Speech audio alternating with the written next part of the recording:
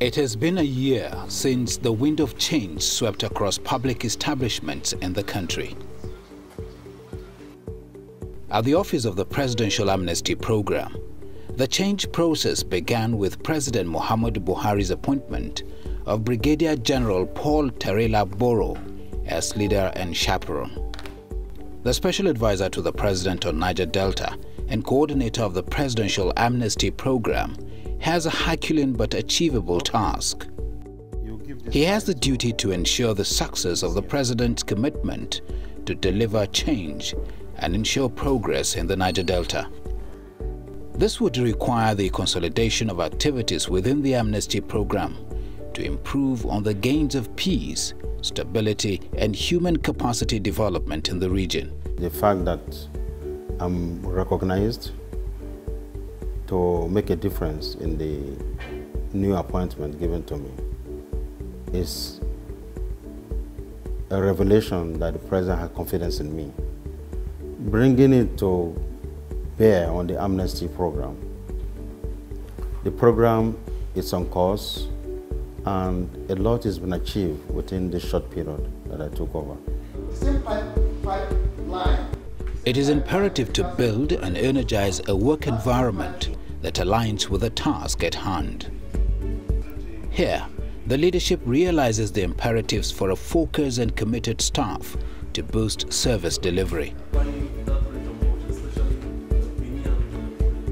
These are meetings where we review activities in the last 2 days and then project for the next 2 days into the future, and then sometimes even a week ahead.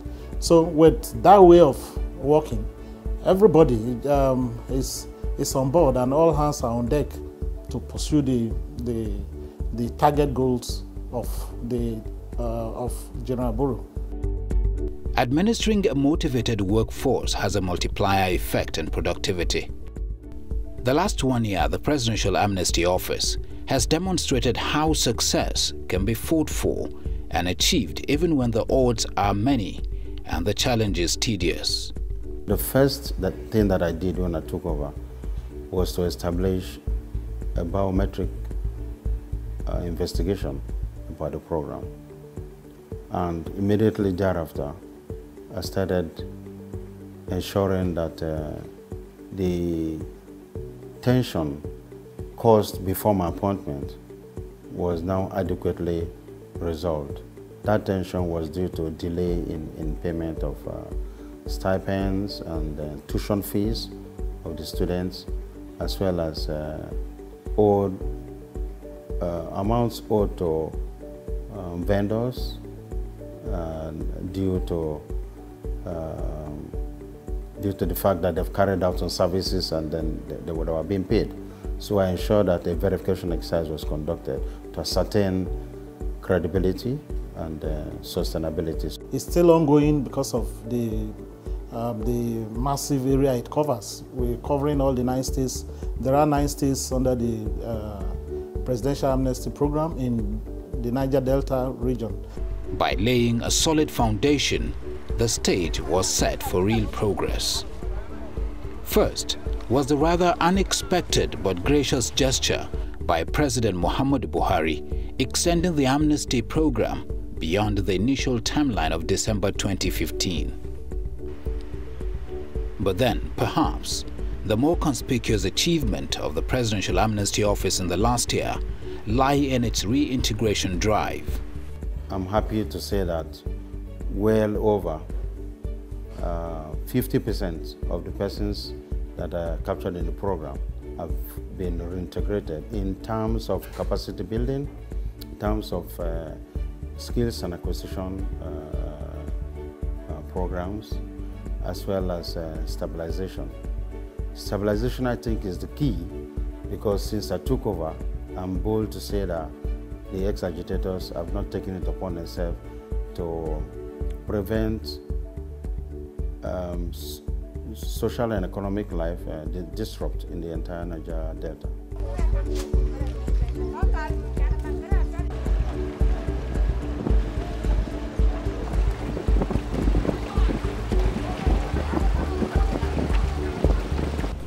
The records reflect the changes and showcase a commitment by the federal government to cater for the ex-agitators that have renounced violence by empowering them to regenerate the Niger Delta region economically and socially.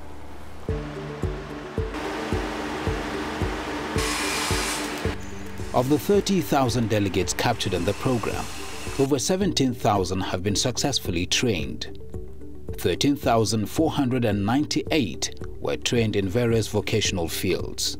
Another 1,177 delegates involved in the educational training scheme have graduated from distinguished tertiary institutions, both in Nigeria and abroad.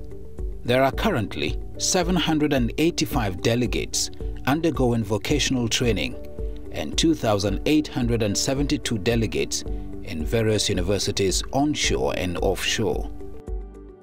The delegates are all drawn from the 9 states of the Niger Delta, and the trainings, whether in education or vocation, span a spectrum of specialized fields.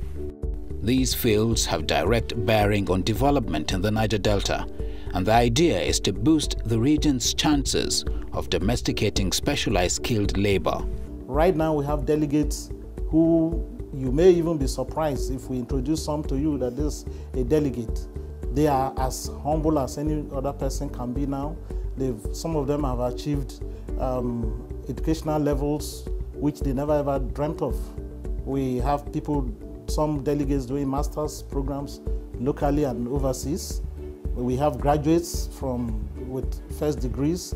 We have delegates who are undergoing skill acquisition training and so on. So when you look at the sum total of this, you realize delegates have been lifted from where they were to a pedestal which far outweighs the path they have trodden in the past.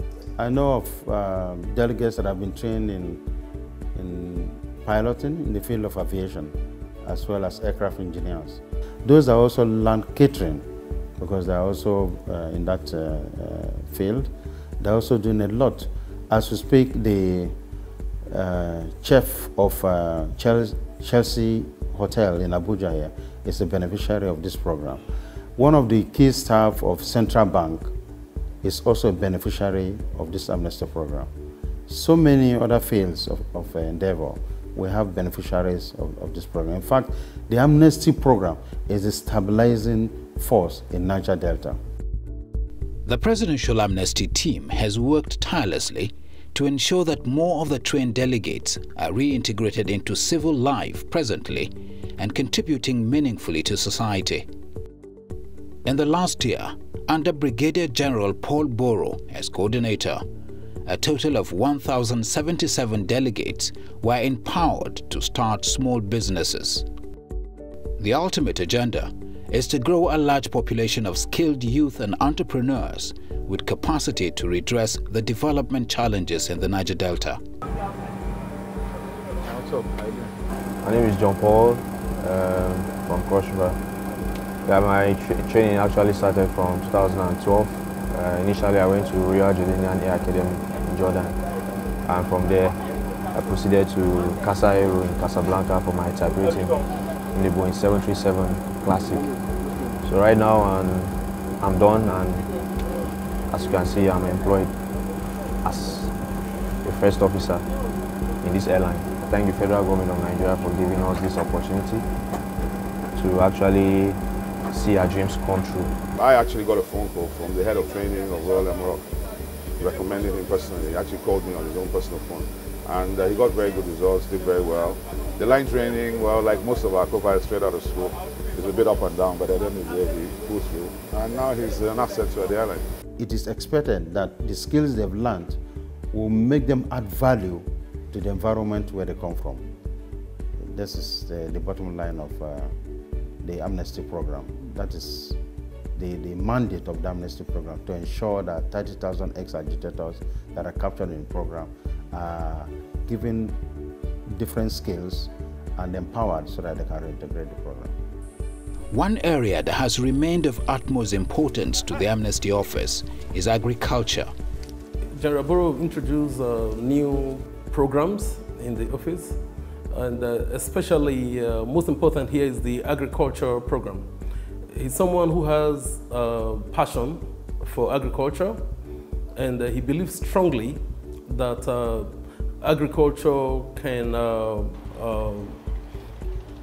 sustain the region and sustain the entire country.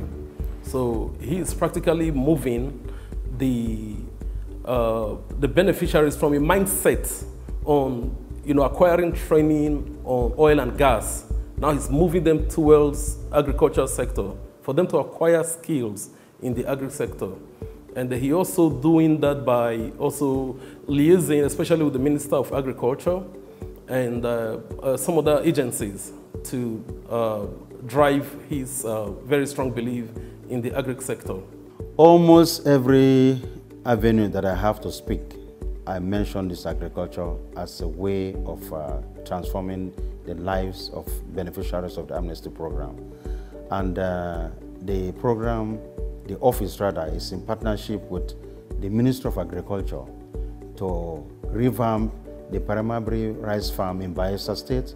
In fact, the minister mentioned that Chinese persons, people who are good in agriculture, have been contacted to come and help in revamping the farm. It will create a huge space for employment and to capture food security in Bayelsa State alone. And we replicate such in other states. I was in Cross River State and I discussed with the governor about the need to establish various farms, in the state in order to create both capture food security as well as create job opportunities. And then he agreed to me that he's going to, in fact, that it's already started, but he will start developing it in order to achieve the issue of food security and job creation.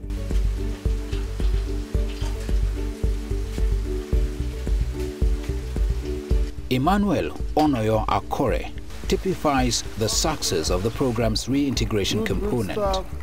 Fingerlings, juveniles, hetero, clearance, and hybrid catfish. We even stock tilapia and other species of fish. The ex-agitator has come quite far since the early days of the program and is living his dream of being a fish farmer, courtesy of the skills acquisition training of the Presidential Amnesty program. I've always said, okay, after God, now government don't do for me too, but may them do for others. So that if most of the ex-militants are like what you're saying today, there will not be Niger Delta Avengers. Who won't call me, make I go creek now, go full and do it now. Go follow you carry with gun. When I don't feed them finish. Today, Emmanuel has 2 fish farms in Ughelli, Delta State, both operational and profitable.